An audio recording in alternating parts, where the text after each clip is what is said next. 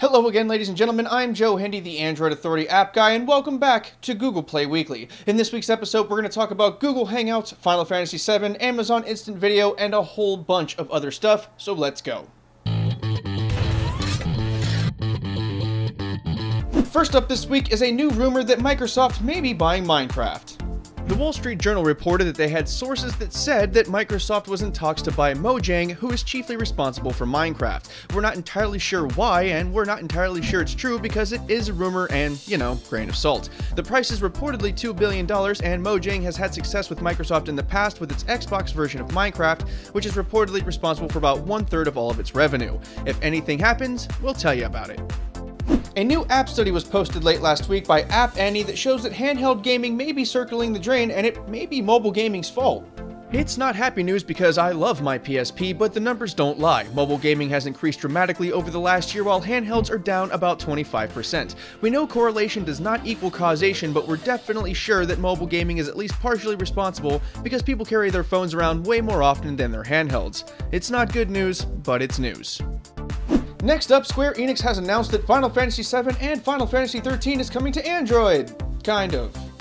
It won't be in game format, but rather in streaming format. Square Enix is going to let people rent games for a nominal fee, and then they're free to play them using streaming. It's not overly expensive, and hey, at least these games are actually going to be playable on Android, but there are some bad things. It's only going to be available in Japan for a while, and you'll of course need an internet connection. After months of speculation and rumors, the Amazon Instant Video application is finally available for Android. The only really bad part is that you have to use the Amazon App Store in order to get it. Some may argue that another negative aspect is that it doesn't come with Chromecast support streaming, which only really matters if you own a Chromecast. I'm personally just happy that this is a thing that happened, and I'm sure the app will be updated and improved over time to include the things it doesn't have right now.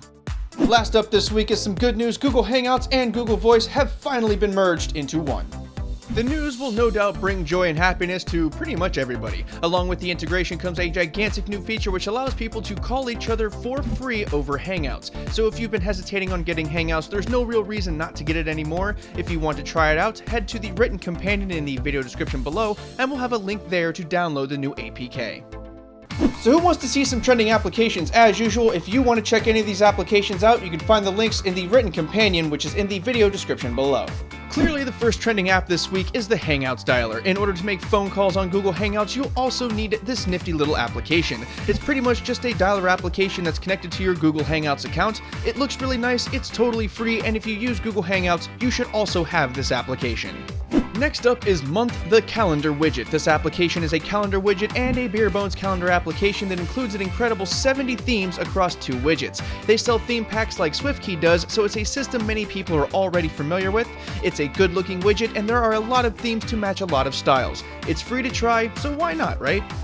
Angry Birds Stella was released this last week, and if you're a fan of classic Angry Birds, this is going to make you happy. It's clearly aimed at a more feminine demographic, which isn't a bad thing at all, and it was actually kind of enjoyable to play, but again, only if you actually like Angry Birds. It's free to play, and that cute little pink bird is pretty awesome.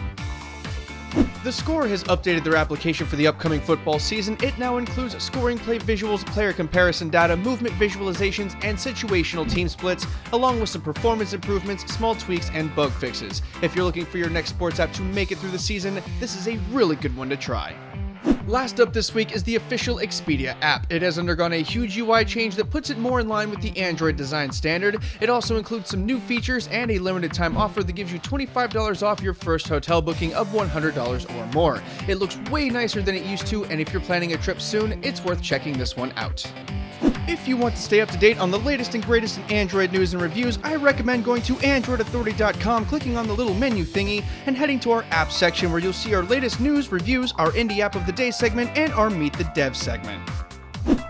Once again, I'm Joe Hendy, the Android Authority app guy. Don't forget to subscribe to our YouTube channel, and if you want to follow Android Authority, myself, or the rest of the video team, you can find our social media links in the video description below.